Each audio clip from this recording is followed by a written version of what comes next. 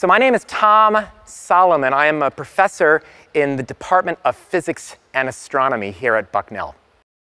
Okay, so basically what I'm going to talk about here really came from a conversation I had with a student a few years ago. We were actually talking about the second law of thermodynamics and why it is that heat flows from a hot object to a cold object. And she came up to me after class and she said, "Hey, Tom, if you put an ice cube in hot coffee and heat flowed from the ice cube to the coffee, would you call that a miracle?" And it was one of the most interesting questions that I've gotten from a student. And I actually thought about that for a little bit. And the answer that I give at the end of this talk is the answer that I gave to her. But it was a really interesting discussion that I had with her.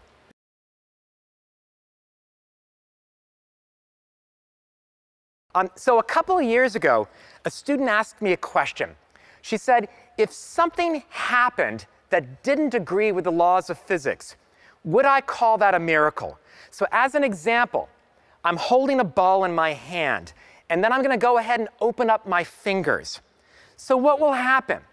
Well, we know what will happen. The ball will fall to the ground. But what if instead of falling, the ball kind of floated in midair instead? Would I call that a miracle? Now, before I answer that question, let's think a little bit about what's going on here. So I want to start by talking about the actual ball.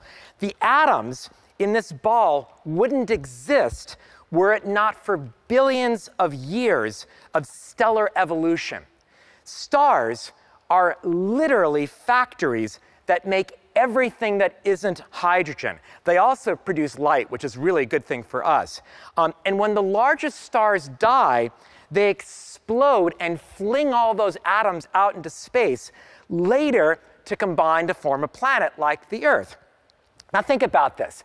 The atoms in this ball, and in fact in my hand, exist because of supernova star explosions. Okay, now let's talk about gravity. So gravity seems very commonplace and ordinary, but that is far from the truth.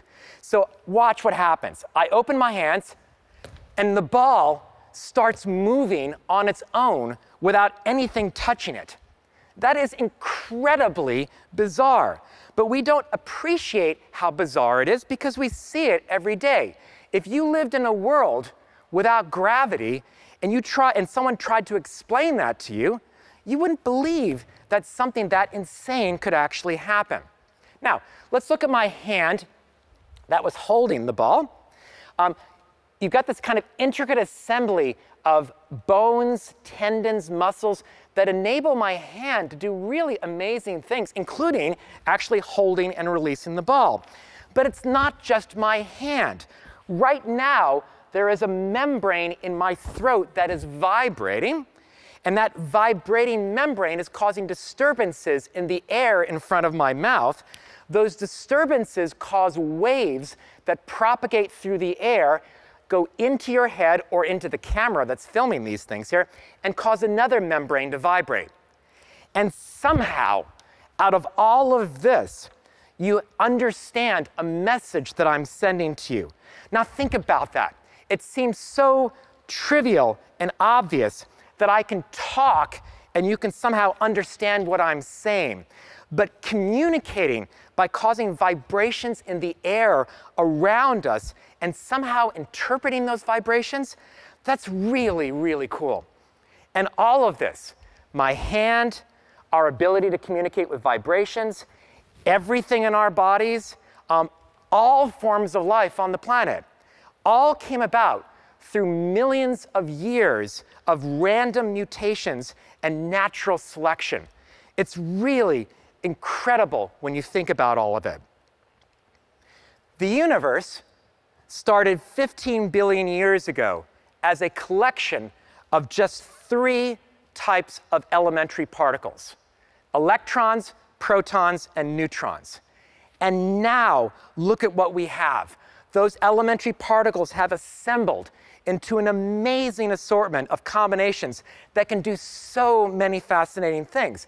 Obviously, my hand, the ball, the water thing here, the piano over there, the cool lighting devices and the fog machine up here, and us. But we are not just machines that can perform tasks. We're also sentient beings who can feel emotions, who can create art and music, and who can study the universe that we are a part of. Think about this. The universe is actually aware of itself, and it is creating art. So when I come to the Weis Center and I'm watching a performance, let's say an orchestra, I often find myself watching the musicians and listening to the music and just marveling at what the universe has created. Think about this. A bunch of electrons, protons, and neutrons have come together after 15 billion years to make and derive pleasure from music. That is truly the masterpiece of the universe. It's difficult to put into words just how amazing and incredible all of this is. And what we've discussed is just the tip of a very, very large iceberg. It's easy for us to take all this for granted because we see this every day. But my job as a physicist gives me the opportunity to study this amazing universe and the laws that govern how everything works. Those laws are what makes everything, all of this, possible. So let's go back to the original question. I've got this ball in my hand, and a student asks, if I open up my fingers and the ball floats upward, would I call that a miracle? No. In my opinion, violating the laws of the universe, that's not a miracle. The laws of the universe themselves are the miracle. Everything around us, everything is a miracle.